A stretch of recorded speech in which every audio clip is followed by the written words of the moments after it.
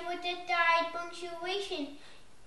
The tables in your class are set up in stations, and when I work hard, I earn your appreciation. I hang out with you in the classroom every day. We really like it here. Every day we're having fun, and even Oakley's here. Michaela is really happy with her teddy bear, her chocolate teddy bear. And then you teach us literature for the rest of the year. And then you teach us literature for the rest of the year.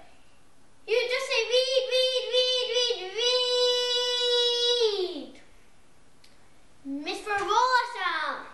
Dun, dun, dun, dun. Frolla sound. Dun, dun, dun, dun. Hey, super teacher. Miss Frolla sound. Hey, super first grader. Miss